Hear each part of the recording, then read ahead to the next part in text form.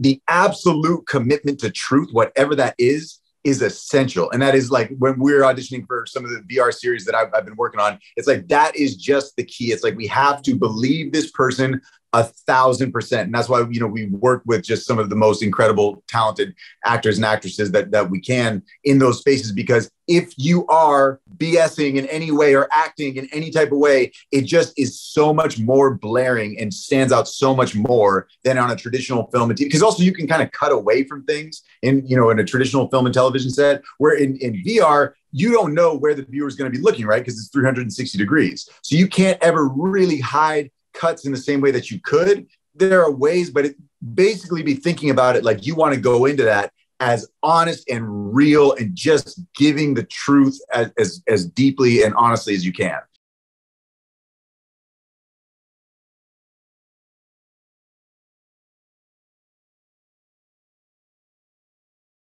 Welcome to SAG-AFTRA Foundation's The Business Program. I'm Zorianna Kit, SAG-AFTRA journalist and today's moderator.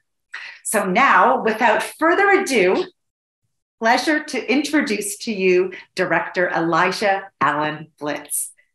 Hi, welcome. Thank you so much. Thank you so much for being here. So we're here today to talk about auditioning in this VR, AR virtual production space, what it's like to work within it, how different it is from traditional. But first, let's go over some key words. The words AR, VR, virtual production, these are things we keep hearing. More and more productions are employing this type of filmmaking. Virtual production, it's been on shows such as Mandalorian, Star Trek, and the new Netflix series 1899.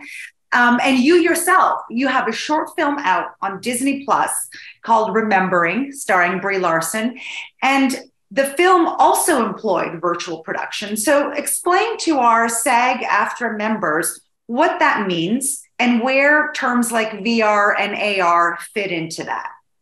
Right on. So yeah, they are all completely unique and separate things, basically, even though they are connected in some ways. But so let's start with VR. VR stands for virtual reality. And that's when you put on a headset, and you can think of Ready Player One, and you are completely immersed in a virtual world. And so that's virtual reality. It's a 360 degree experience. Sometimes you have the ability to move forward and backwards, which they call 6-stop, where you have 6 degrees of freedom. But that is virtual reality, where you're completely immersed in another world. I've done a lot of those projects as well, and that the creative process for that is a separate question than AR and the rest of them as well. They all have their own kind of like ways that we can talk about this. AR, augmented reality, you are looking through something like, whether it's glasses or your phone, but you're seeing the real world through your device, glasses, phone, tablet, whatever that is. You can think of like Tony Stark in Iron Man or Minority Report, because you're seeing the real world, except there's digital objects overlaid on top of it. So that's where it gets a little tricky, because it's not so much about the complete immersion, but it's more about the interactivity. So that's augmented reality. And then virtual production is what Zorianna was talking about with these giant stages. This is probably a harder one to explain because most people haven't seen it. And if you have had experience with it, that's awesome. And I highly recommend Googling it and, getting familiar with it as possible, especially if you have an audition for something like that coming up. But in my opinion, I'm also a SAG-AFTRA member. And I think that not only is the future, but as actors, you will appreciate it so much more. I appreciate it so much more as a director, even, because you're not looking at blue screen or green screen. You're looking at a gigantic room with basically large televisions, except they have move and motion blur and stuff. But I can show pictures because it's very hard to describe. But you see the environment that you're supposed to be imagining. So instead of saying, oh, there's a monster up there, like look at the tennis ball and pretend you'd be scared, you would actually see the monster on this gigantic 25-foot LED wall. Some of them are 360-degree spheres. Some of them are 270, so they're like half circles. It just depends on the stage. So that is virtual production. So yeah, as we're going through this conversation, AR, VR, virtual production, they're different and they can all be used together. Well, speaking of being used together, remembering your short film on Disney Plus comes with an AR component. So when people go to view it, they have the option to view it as is, which is a beautiful, beautiful story about a woman or a girl who lost her childlike memory and meets her younger self, who walks her through the world of imagination and helps her get her imagination back. And viewers have the option of going to Disney Plus, and there's a QR code next to the film there in the programming, and they can download the app and they can view the film through their phones in a way where components of the film are coming out of their phone, like there's a waterfall coming out of the TV and shrubs growing out of the couches. So this is the first time that Disney has released something on Disney Plus that comes with an AR component. So let's talk about AR. I mean, you've won Emmys in the world of VR and AR. This is definitely your domain. As someone who is also an actor, you understand what that entails if you're going to respond to a breakdown for a VR or AR or virtual production project. So let's pick one. Let's do AR, for example.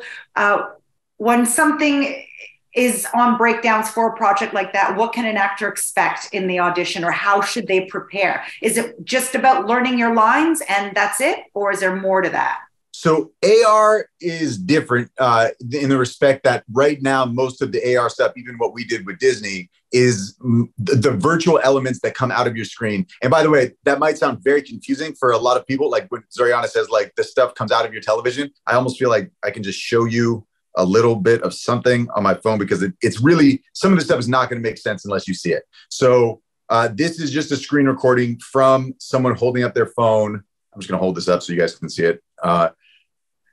You can see this. So this was just through screen recording through the phone. And so the stuff comes out of the TV and into your living room, right? So I hope that gives you a better sense of what we're talking about with AR. That is not, CG. This is totally real, just recorded through a phone. So the audition process for AR, as of right now, until we get into like really photorealistic virtual humans, it's not that different than a traditional audition process, because mostly it's going to be CG characters implemented into your physical space. So it's different. The audition process for VR is different. And then the audition process for the virtual production, it's something to be aware of. But yeah, for AR, it's probably about the same. You guys just, be prepared, do your thing, because it's as of right now, until we cross this line into like digital humans, it's not really going to affect that much. So basically you're saying that AR is right now being used as an enhancer for the project as a whole, as opposed to something specific that actors need to incorporate into their own acting. Exactly right. Okay. And so what about VR? What about virtual reality when we have the headset on? Yes. So this is something that is actually very different. It's not different probably than what most acting teachers teach, but the reality is when you're in a virtual reality headset, because your peripheral vision is taken up, there's part of your brain that actually believes that what you're seeing is real. So you're not processing it like it's something that you're watching, you're processing it in some part of your brain like it's something you're experiencing. So bad acting in virtual reality feels like someone is lying to your face. It is really not good. So the absolute commitment to truth, whatever that is essential. And that is like when we're auditioning for some of the VR series that I've been working on, it's like, that is just the key. It's like, we have to believe this person 1,000%. And that's why, we work with just some of the most incredible, talented actors and actresses that we can in those spaces, because if you are, BSing in any way or acting in any type of way, it just is so much more blaring and stands out so much more than on a traditional film and TV. Because also you can kind of cut away from things in a traditional film and television set, where in VR, you don't know where the viewer is going to be looking, right? Because it's 360 degrees. So you can't ever really hide cuts in the same way that you could. There are ways, but basically be thinking about it like you want to go into that as honest and real and just giving the truth as deeply and honestly as you can. That would be my best advice for it, because it if you, I recommend just you can get an Oculus on Amazon for, a couple $100, or even just any type of headset. They even have the Google Cardboard ones you can put your phone in. But if you see an experience where there is an actor that is not performing very well or is acting, you really will feel the difference. It is not just like when you see something on TV and you're like, oh yeah, that's not good. It's like, whoa, what's happening? It really is almost like someone's lying to my face. So as a director who's sitting with a casting director and you're casting a project in that world, when you see the self-tapes or when you do a Zoom audition or have the actors in the room reading something for you, what are you looking for from them or in them? I mean, obviously it depends on the role, right? I mean, that's the main thing, but it's really just that ability for truth, like where I'm looking at that person's eyes and whatever they are saying, they are completely believing, they are committed to whatever it is that they're portraying. Like one of the things I'm thinking of is the project that we won an Emmy for was a series called The Messy Truth. And there was an episode, it was with Brie Larson was in it, and it was about sexual harassment. And we had to cast the manager of the restaurant who he doesn't like overtly sexually harass the viewer, but it's like these microaggressions. And so to be able to find someone that embodies that, feels that, can go there in that way, it was like essential. We could not cut any corners. We could not start filming until we found that person that we nailed it and believed 100%, because if not, everybody else, even if, Bree's killing it, everybody else is doing their job, the camera looks great, it doesn't matter if one of the characters is dropping the ball, it ruins the entire experience. Got it. So let's turn to virtual production, which is how Remembering was shot. So as you said, it's shot on a curved screen with giant LED lights, and instead of a green screen and instead of actors having to imagine an object there, it is there for them in real time. And so they are acting opposite something that is very real in that moment, that's not put into VFX later. So they know exactly what it's going to look like on the final product once the film is out or the TV show is out, and they have a sparring partner in this case, which is not a tennis ball. So your actors, had they worked in this space before? And if it was their first time, describe their feeling of having arrived onto the Remembering set in the virtual production studio and what that was like for them. Well, so Remembering was very unique because we cast a child that was really the star of the show. And she was not an actress. She was actually our next door neighbor. And she, we wanted to, the reason we had to create this in a virtual environment, because if we just threw her onto a giant blue screen, we're like, imagine this. It's like her reactions just would have been like, it wouldn't have been authentic. So what we did was we created this entire world. We never even called action once with her. This is a very specific, example, but like with this little girl, we never called action. We just like let her react to what was happening around her. And we would kind of talk and like sometimes feed her lines or just hear what she had to say, but letting her react to the environment. Because also with the virtual production, I can show you some pictures. It's not just about the LED walls, but it's also because there is a physical set dressing involved in the middle of this. So there is physical elements incorporated and hopefully seamlessly blended with the digital environments. And that's key, to be allowing them to like actively do whatever they feel like, pick up grass, throw this thing, play around. But instead of being surrounded by a bunch of blue, you're surrounded by a real CG environment. So you're having stuff to interact with, not just play with in your imagination, but also something to react off of that you see. Oh, it's like, instead of, there's a waterfall over there, it's like, I'm looking at the waterfall. There's a unicorn right there. This is in the case of Remembering. If you haven't got to see it yet, it's all about the world of imagination. So there are unicorns. And I imagine during the casting process for that, it's not essential to be virtual production specific in the audition process, because you're casting an actor, whether it's green screen or an LED screen, right? It's the audition process is the same. Yes, it is the same. And actually, though, I will give you guys kind of a tip that these stages are not perfect yet. They're getting better. I've just shot something recently, and it's like a lot better than it was a year ago. But just so you know, these stages will fail at times, and they'll suddenly crap out. And all of a sudden, they might, in the middle of the shoot, have to be like, all right, we're just going to go to blue screen. stuff does happen. As you guys know, stuff happens on set that is not planned for. So always being aware that at any moment you might have to revert into your imagination. So having a clear image of what you're looking at can be helpful, but then remember that image, because if something did happen and we have to go to blue screen, just keeping that in mind, I think could be very helpful. As a director, do you find that lighting a virtual production set is a lot different because those LED screens are emanating so much light already that you already have this whole other light source automatically there? Oh yeah, it's ideal. I just shot a car commercial on a LED screen. It was just, for the reflections on the car, it was ideal. It's like you don't have to worry about like perfecting all this stuff. And even with remembering, it was like just, we shot this nighttime scene in this forest. It was like an impossible forest, but because all the lighting was pretty much in place, it was so minimal that we actually had to use on set to try and match whatever was going to be done in post, because it's already there on the set. Do you find that hair or makeup or clothing, is there a different type of reflection from those lights that can affect an actor's look? Well, so it really was pioneered by The Mandalorian. And they did it because the Mandalorian suit was obviously all very reflective. And so that was a big part of why they wanted to shoot the whole thing on the virtual production stages, because everything was reflective. So that it really depends on the costume, but that really is a key component of why this stuff is so helpful, because you don't have to go in and adding reflections in post. It just can take forever and it can look really terrible if you don't do it right. So being able to have real reflections on the day, on whatever Mandalorian, whatever it is, makes such a big difference. And again, just as talking to actors, it's like, you're going to have something that you're really looking at, not just having to imagine and pretend like, oh, okay, yeah, I think there's a thing here and it looks like this. It's like, oh, I'm looking at it.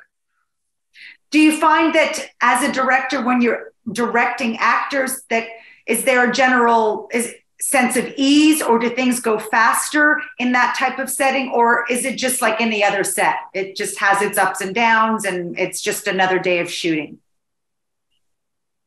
I personally, and this could just be my own experience, I feel like it does help everybody. And I think it makes everything not just go faster, but it makes everyone more engaged, because we're all on the same page. Like every single person on set, crew and cast, we're all looking at the same thing, right? We're not like looking behind the lens and being like, oh, it's going to look like this. What we're looking at through the lens is what it's going to look like. I mean, maybe we'll add a little bit of fairy dust here and there, but really it's like what you're looking at is pretty close to the final image. Like ideally, it's getting more and more, but ideally you're looking at 90% of the final image.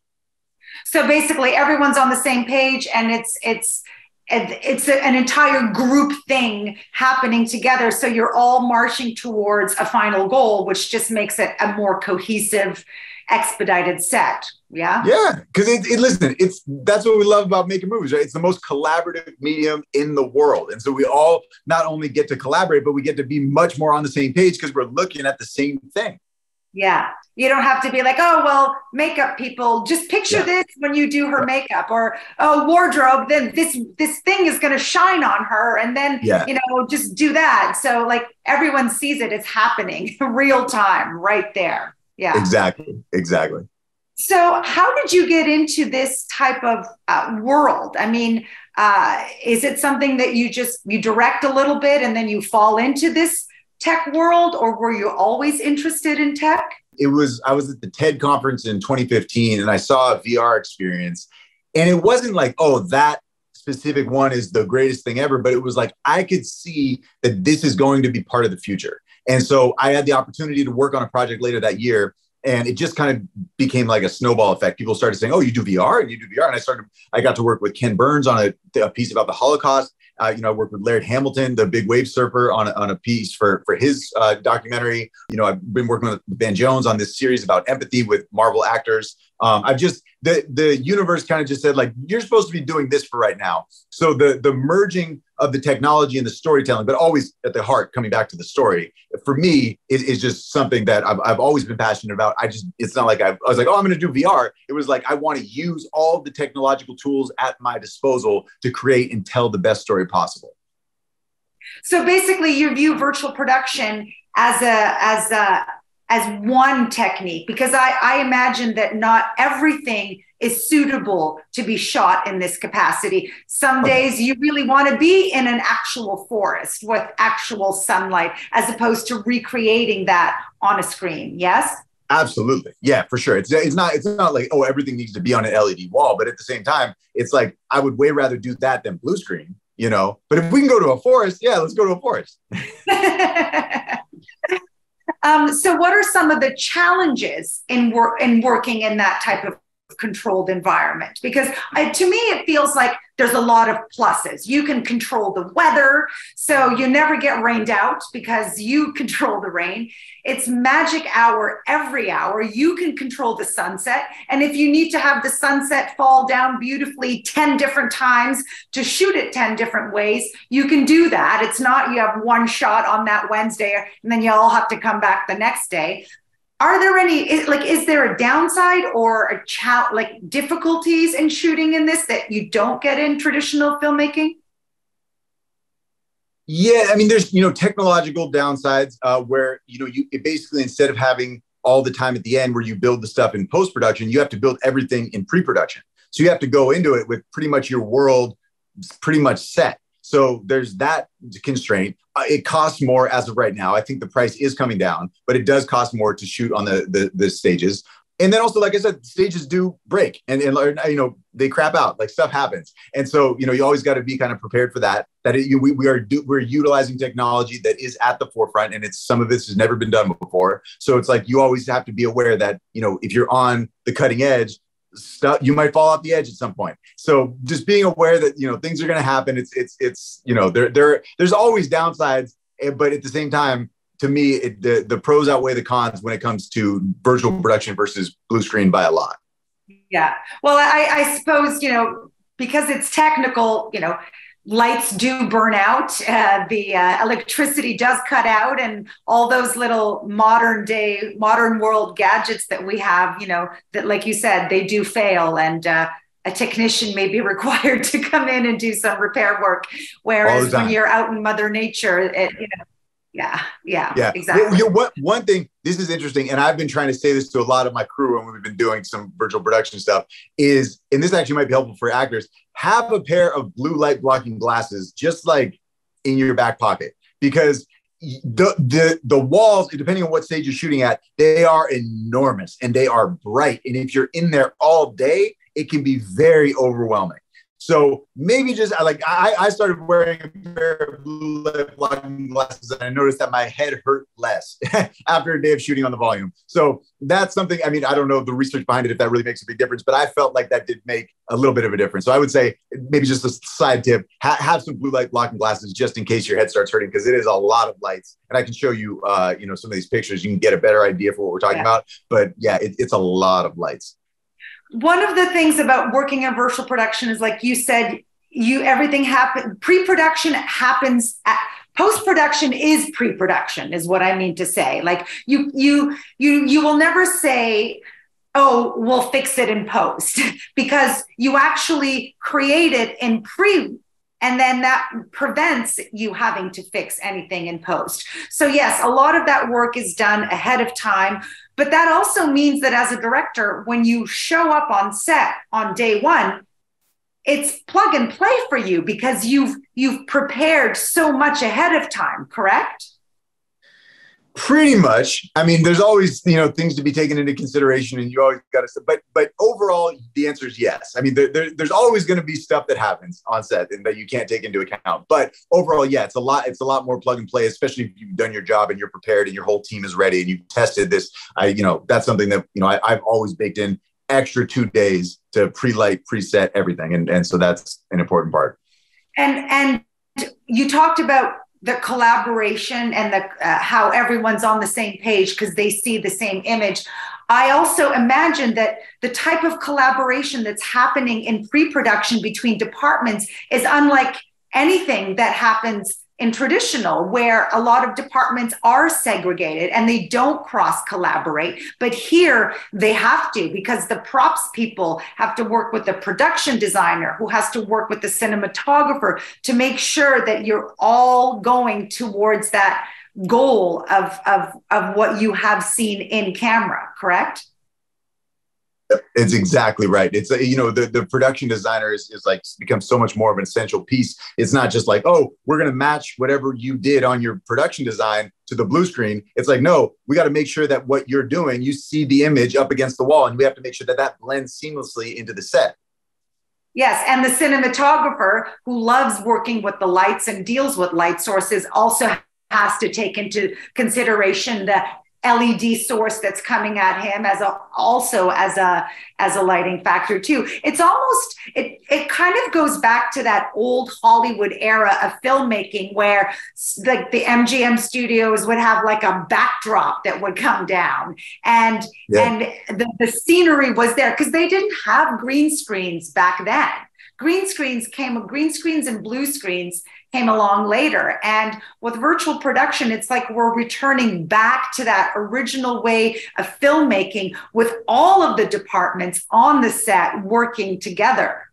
We actually did exactly that, almost as like a throwback. There's a scene in Remembering where Bree's in her cabin writing, and the outside windows, what we did was we took the giant digital images from the LED wall and we printed them out on enormous 25-foot pieces of canvas and put them and lit them outside of the cabin. So instead of making it digital, it was actually a translight, like you're saying, like we used to do in old Hollywood. And it's like, it was that same idea. So we actually did literally that because this is just the next version of that.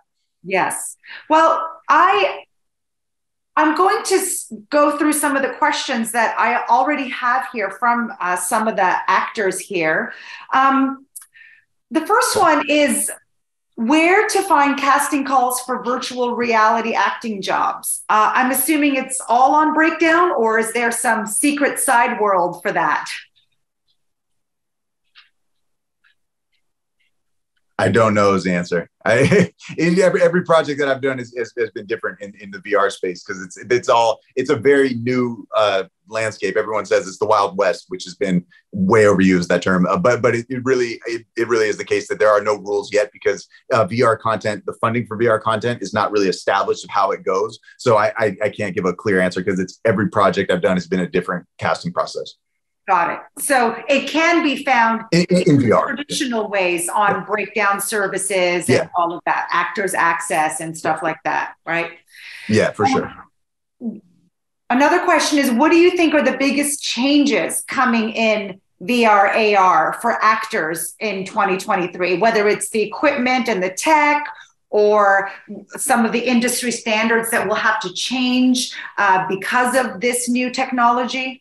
I don't think anything's going to happen that fast. I don't think it's going to be like next year we're all going to be really affected by it. There's going to be drastic changes. But the things to keep an eye on is really getting comfortable in either mocap suits or virtual production stages, where they're going to do like 3D holographic scans. I know on almost all the big movies now, they do 360 scans of the actors at the end of every day. That's just built into the contract because they can do slight manipulations to their face, to their body. It's like, oh, we wish that the arm was up. And instead of having to go to reshoots, they just like digitally lift the arm up. So be prepared that like that's going to be happening more and more. That you're going to be requested. It'll be in your contract to like some digital copy of yourself is going to be owned by a studio.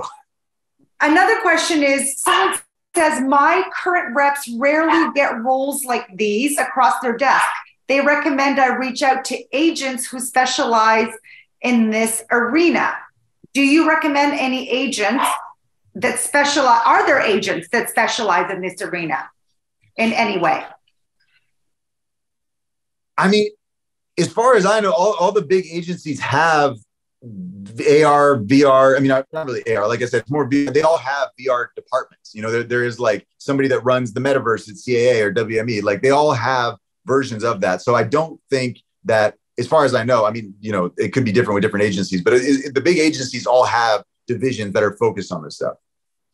Yeah, that's what I would think too. Which genres of film do you think will be most popular for VR and AR? So for VR, I think it's going to be very hardware dependent. I think that it's going to be like because the headsets right now are pretty big and bulky and it's not really there. But once it does get there, I think there's going to be a whole new kind of genre of films where it is much more experiential, choose your own adventure, immersive inside of a VR headset. But again, that's further down the line. For AR stuff, I do see that probably in the next year, there will be some company is going to come out with some sort of glasses. And that's going to change a lot because right now, with remembering, you hold your phone or your iPad up to the TV and you have this experience where it comes out of the television through your device. But theaters don't want that. They don't want you holding up a phone or an iPad in the middle of the theater because that distracts everybody else. But if you have glasses like 3D glasses, except these are AR glasses, that is a very different and unique experience because then everybody could be having their own individual experience while watching this film. So, instead of just like 3D, the thing is coming out, flying around you. You can maybe even interact with it to some degree. So I do feel like that will change the landscape and the way that we tell stories in the more near future than VR potential. For me personally, as someone who works in that space, the common genres that I have seen that like to employ virtual production are space shows, otherworldly types of shows, because virtual production in this world building, creating distant planets and sci-fi worlds really lends itself to that format because you can really build those worlds out and put them on that screen. So it's no surprise that shows like The Mandalorian or Star Trek Strange New Worlds or Star Trek Discovery use this technology because they are able to create these planets, and you don't have to build a set, shoot it, and then have to destroy it at the end of each season, and only to rebuild it again when it's time for season 5. And by having these digital sets on there, you can keep visiting these same worlds. So sci-fi has been definitely has seen an uptick in virtual production use. But do you see other genres? I mean, does it lend itself to horror movies? Does it lend itself to romantic comedies, perhaps?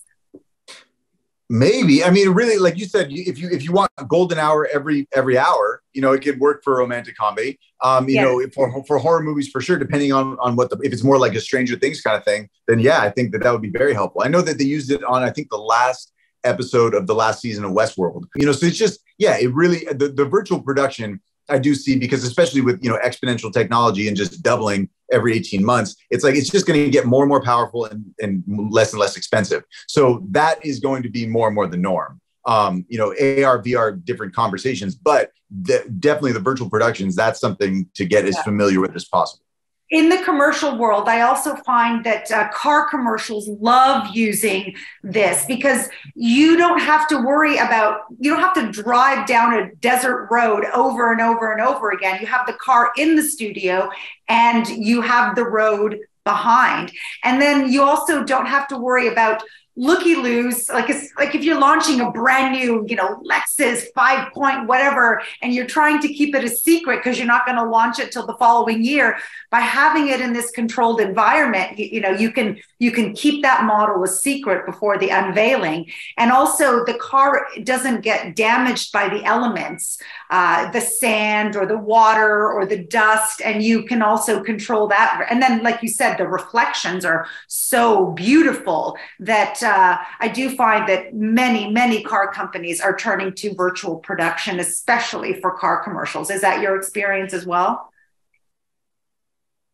Oh yeah, for sure. I mean, to me, that is like a no-brainer. Not just the reflections, but also the fact that, because what we did on the last commercial I did for it was a Nissan commercial that just came out. We filmed the entire. We would go to the different landscapes and we would film it with 12K resolution, 360-degree camera. So the VR camera, but it's in 12K, not 4K, not 8K, 12K. So it's an incredibly high resolution. And then we'd film those and then we'd put them up on the volume. So you'd be able to have, then we'd have like we could just rotate between 8 different sets, have the star of the commercial sitting in the car, driving, just switch out the background, switch out the wardrobe, and blow some wind, do whatever magic we got to do. And you're there basically.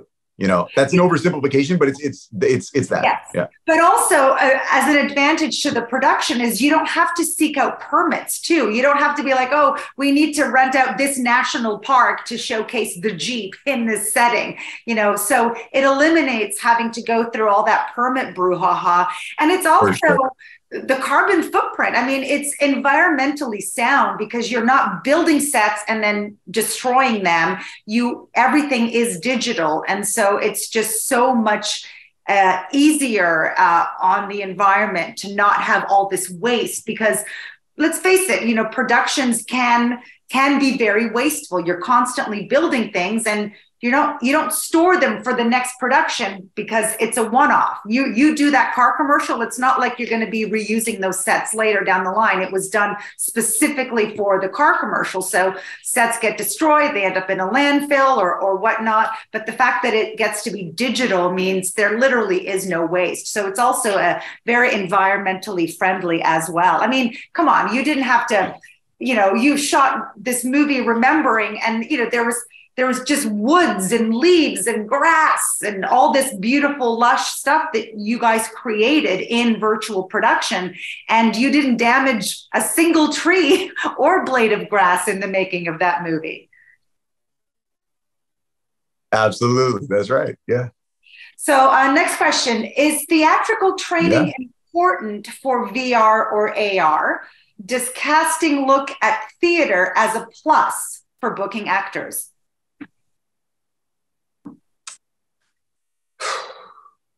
I personally would take, any theatrical experience into consideration. But to me, again, with VR specifically, it comes about how much you can just really be real and tell the truth. In theater, I know you have to project to get to the audience. And like this, it's not only like you scale it down like you've always heard with film. It's like, it's just like right here with the camera. This is even more of a degree of like, you are right there. You are looking at another person in the eyes, the viewer in this case, and you just have to tell the truth. So no exaggeration, nothing over the top, just the truth. I mean, I don't know how to say it more simply than that. And I know it's easy to say, it's harder to do, but that is really the key. Just be you. Just be real. Yeah. Whatever that is, be that character, be the truth. Because if you're exaggerating, if you're doing something over the top, like it just does not work in VR. Yeah. There'll be no soap operas in VR, I take it. Probably not, unless it's like intended to be a joke like that. Yeah, probably. Yeah. We're not going to do California. The Californians from SNL would never, ever fly on in VR because. I can't say never, but I would not, at least for what I've been working on. No. Yeah. Does an actor need to set up a self-tape audition differently for a virtual setting? No. Oh, wait, for like VR? Yeah. No. It's just about the quality of the acting. Okay. This question right here, I'm going to read it, but I'm not sure I quite understand it. In VR AR, are you less or more likely for rush calls? Sorry, I don't understand it either. I'm assuming rush calls. Is that like last minute calls or last minute casting? I'm not sure. Yeah. How? If it's last minute casting, I would say not on any of the projects I've been working on. It's like you really have to be it's like we have everything prepared. We know when we're shooting. It's not like we're just going to rush. And I mean, again, stuff happens on set, but no, it's not going to rush. I mean, but again, it depends on the project, because if it's a low budget project and they're like, oh, we just got the money, let's shoot tomorrow, that might happen.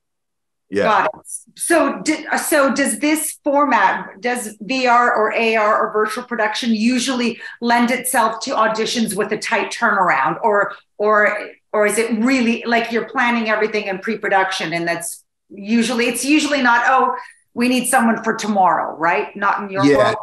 That's been my experience. It has to be pretty meticulously planned out. Yeah. Well, which brings me to a question is, once you have cast your actors for these projects, how soon do you start working with them, and how much advance work needs to be done before the actual start of production? Well, it depends on the actor and it depends on the situation. Like, it's like, you know, working with Brie, like there's no rehearsal needed. It's like, she's going to come in and she's going to nail it on the first take. And, you know, that's that. But, you know, with some of the other actors, like, you know, we would definitely do rehearsals. It really depends on people's availability. But if we have the time to rehearse, I've always found it to be better, especially for the Messy Truth series that we were doing with Van Jones, because they're all one shot. So there's no cuts in that. So it's like, it has to be kind of like a play where it just kind of like unfolds. And, you know, if somebody messes up, we have to just restart. So you know, I know that there can be some sort of spontaneity lost in that, but it's more important to make sure that everybody is totally dialed in before we start shooting that. So it's like choreographing a dance. You really need everyone to know their place in that shot. Yeah. Yeah. You know, with of course being open to that dance changing on set, but yeah.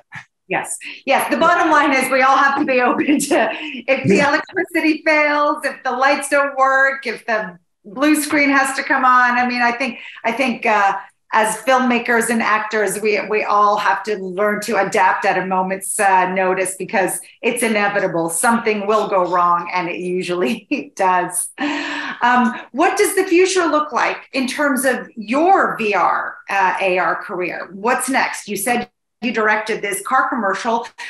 Do you have any plans in doing something in expanding the world of remembering, perhaps? Or are you working on other projects? Yeah. So definitely trying to talk with Disney and figure out what they want to do with remembering, make it either, whether that's making it a feature or turning it into a series about, you know, other different creatives and where their ideas come from. So we are exploring that. There's also, there's a show that I'm working on about the life of Ram Dass, the spiritual teacher, that does actually have an augmented reality, AR, VR kind of component for every psychedelic trip. I can't say too much about that, but we're definitely exploring that route more. And yeah, you know, there's the Messy Truth, the series with Van Jones. It's, you know, it's gonna, that hopefully will go on forever. That's designed to be a curriculum for empathy. So we have an episode with Zoe Saldana that we're working on next. That's going to be about homelessness. We're talking with Josh Brolin about doing one about PTSD with veterans. Just but ideally it's you know, hopefully there'll be hundreds of those eventually, because it's just to show people from all different walks of life what it's like to see from someone else's perspective.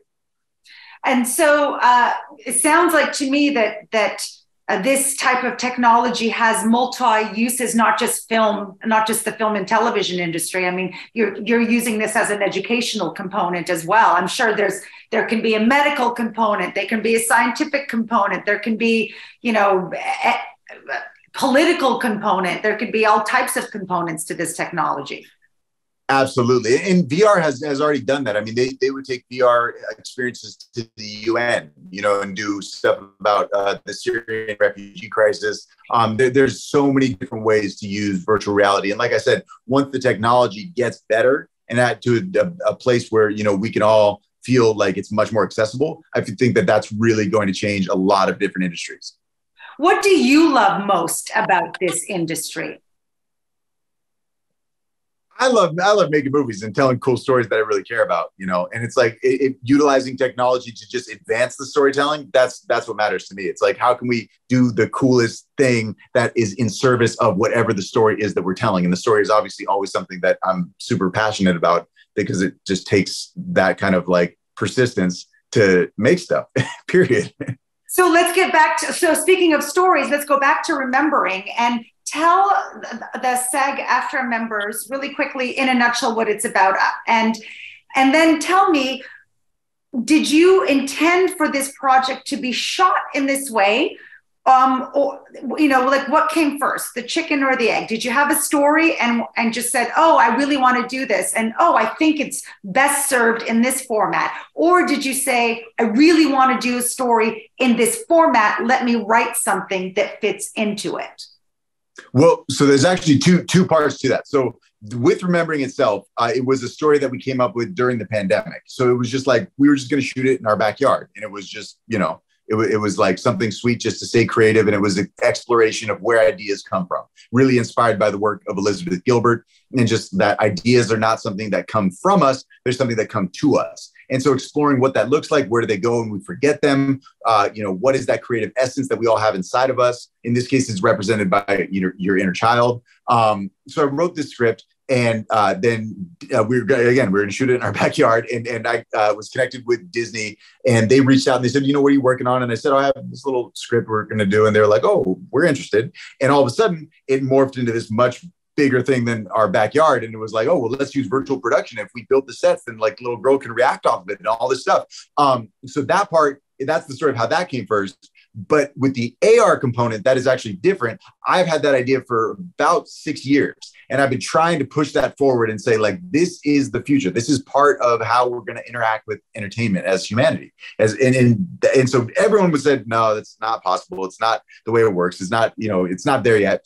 And you've heard me say this, but I'm dyslexic. So when I hear no, it means on. So I've just been persistent and just continuously just going and trying to figure out, I know that this is there, and I know that the opportunity is out there, and I know that it's possible.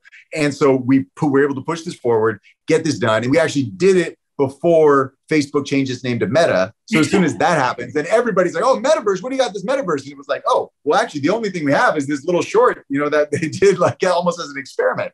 So that's kind of how that came to be and got, as large of a release in the platform and the attention that it's getting. And also because it is the first of its kind to ever be done. It's the first time that an AR image was triggered off a moving image on your television. And then we use the Shazam kit. So it also picks up on the audio to trigger the cues. Anyway, I don't want to get technically into the weeds about how we did all that. But with the AR stuff, I've been thinking about it for a while, not necessarily for this story, but this story came about like in a very simple way and then became a much bigger thing.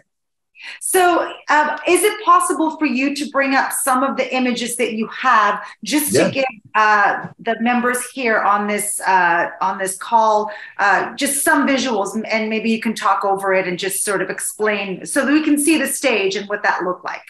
For sure. Yeah. So we've been talking about this. It's very difficult to tell you about it, and it's way easier to just show you about it. So that is the stage. Can't really get a scope of it here. But I don't know how many, or if any of you guys have gotten to see Remembering. It's on Disney Plus now. But it's, so this was this bluff sequence where the little girl is sitting on the bluff when we first kind of enter the world of imagination. But you can see, you can't get a scope of how big this room is, but this is an enormous bluff sitting on the stage.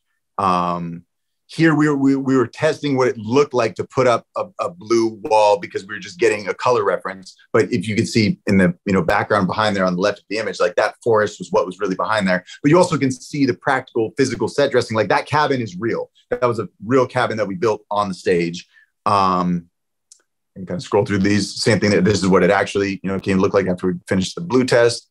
And if you have any questions about any of these images, I can keep. Yeah, but it really illustrates how, the actor, if they're working in front of that house and shooting a scene outdoors, they might be told, hey, this is 7 o'clock in the morning, and so adjust your acting accordingly. Or, oh no, this scene takes place 7 o'clock at night, adjust your acting accordingly. Yes. But here they see it. They know the time of day. They see the light. They see where they are. And so the acting it comes across more innately because you're relying less on your imagination and more on interaction with the elements that are there.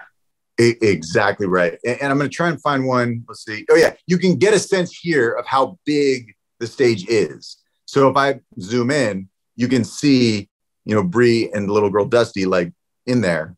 But that it's an enormous stage. And actually the stage, what you're only seeing is really half of it right there because they have extra panels. So you can enclose the entire thing in 360 degrees, which is great for, again, car commercials because you have the reflection coming from all sides. Wow, that's incredible. And you can see how the light source, the screen itself is a light source, Yes. Yeah. We threw up, this little, you can see the fake sun up in the corner there, even though it's because that wasn't in the shot, but we used that extra light to have that there. And you also have a ceiling that reflects that as well. Yes. And yes. So maybe explain to the actors on this, why do we, because we don't see in the shot that we're looking at, you know, we see Dusty and Bree, but we don't see the sky. We don't see the sky up ahead. So why do you need the same thing on a ceiling as well? Well, the lighting, and a lot of stages actually don't have a ceiling. And that can be a problem, because like then you do have to light it and you have to set up a bunch of, you know, different external light sources and get that whole thing going. But really the ceiling makes a huge difference. And if you look in the upper left hand corner, you can see this kind of pink strip, and that was to kind of help, just, you can throw up these light cards anywhere you want on the stage. And so that little pink strip was just kind of helping give some highlights to the shape of the scene. But you can see like there's physical objects planted in there as well as the digital. And that's really, to me, that's the key, is you have to blend the physical and the digital, or else it's just going to look like a blue screen environment, even though it's, you know, a virtual world.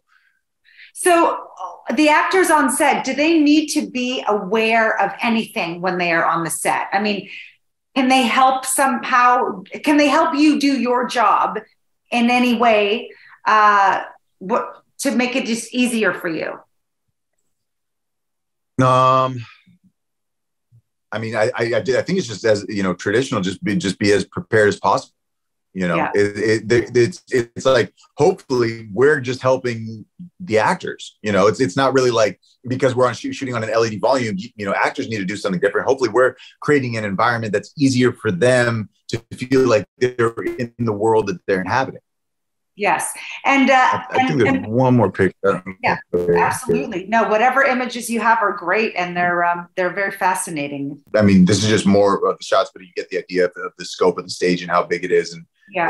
And also you can't really tell here, but like the camera focuses on just the narrow angle of what's in the frame. So you don't have to like process the entire stage at such a high resolution, because there's so much volume going through it. And so, again, you can't really tell in this image, but the camera is just really put into the highest resolution on the wall what is in the frame. So if you move the camera, that rectangle of what's in the frame just continuously gets higher resolution, where the parts that are not in the shot are not as high resolution to save bandwidth on the stage. But you can understand, seeing these images, you can understand how a show like, you know, Mandalorian or Star Trek would want to create worlds in a space like this, because you can have a desert and have it stretch out as far as the eye can see, right? And or you can have multiple planets that you know you can land on and then walk through. And so you really do get a sense of the kind of controlled lighting that you can get and the kind of worlds that you can create with this technology. A couple more questions before we wrap it up. Do you have any sources you recommend to follow VR and AR news? Are there cool websites that you like? Are there any magazines? There's a great one called VR Scout that's been around for a long time, and they've been covering this stuff. But really, I would recommend like just going, if you go on Apple News and just like, you know, tag AR or VR, you're going to get the best, you know, images the best articles that come up, because really they run the gamut. There are some, you know, magazines like VR Scout that really focus on that stuff. But if you just, you know, make that as one of your like preferred searches, you can just see daily, like what are the new things that are coming out. Because it's something actually that is important to stay on top of that, because there's always new things coming out. Like when I did this last Nissan commercial, I was telling them, I was like, oh yeah, there's a 12K camera that will shoot with a high enough resolution that we can put up on this 25-foot volume. And the production company's like, no, that's not possible. It doesn't exist. And I said, yes, it does. Let me show you, you know, because I have a relationship with the camera houses. And so I know the stuff that isn't released yet, but by staying on top of all that stuff, you can be more prepared. I mean, that's for me and what I do in my specific medium, but like we got to show Steven Spielberg Remembering before it came out. And he was talking about how he had wanted to do something like this for Ready Player One. And he's very into the AR space. And what he talked about, it was like the contact lenses, like not just glasses, but contact lenses, where you would be able to see your own environment, but with overlays of, you know, virtual objects in front of you, just like we were talking about with, you know, Tony Stark and Iron Man. So just being aware that stuff like that is coming. How it affects your specific craft, you know, you have to kind of figure that out. But it's good to know that this is all part of what is coming down the line.